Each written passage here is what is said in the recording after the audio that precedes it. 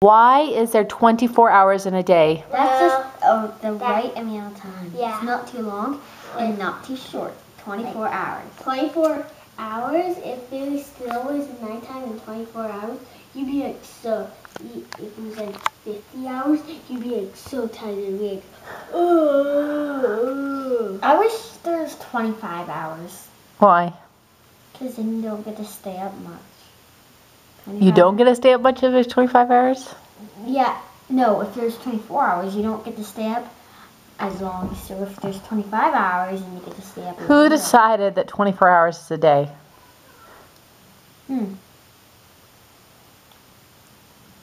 I wish I could decide. I want to be 24. What determines how long a day is? What determines? Okay, let's move on to someone else. Okay, why is it 24 hours in a day? Well, that's just what people decided would be the clock.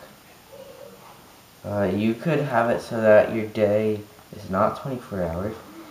You could maybe have your day be like 12 hours. Yeah, but then your calendar can be completely different.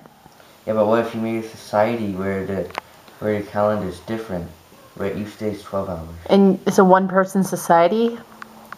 No, you probably bring people into it. Samantha, why is there 24 hours in a day? Well, it's 24 hours because, the day starts at 12 o'clock in the morning. And you're still sleeping. And then it ends at 12 o'clock in the morning. Doesn't the day start at midnight? Yep. Yeah. Well, 1 minute past midnight. 1 minute past midnight. Yeah. It starts at midnight and ends at midnight. Yeah. Oh, nighttime ends at... Oh, the other day ends at midnight. The other day has to end at the same moment the next day begins. That's confusing. You see, at 12 o'clock last night, the day began, and at 12 o'clock midnight, the day will end. And also another day will start. Yep. Okay. Thank you. Bye. Bye. Bye.